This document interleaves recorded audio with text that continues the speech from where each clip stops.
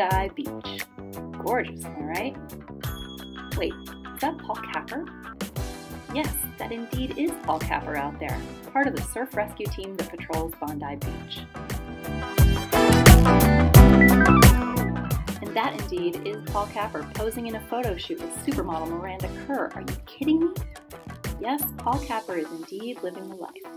After a few years hawking collectibles at the Bradford Exchange, Paul moved from Chicago to Australia, where he fell hard for the country and decided to become a citizen. But enough with all the cool kids. Wait, is that a jetpack? He's got to have a pretty boring day job, right? Crap. The unique thing about Beyond the Label is the ability to try all of the wines in the store. Customers get a card, pop some money on it, and are then free to go around the store trying all the wines from the tasting machines.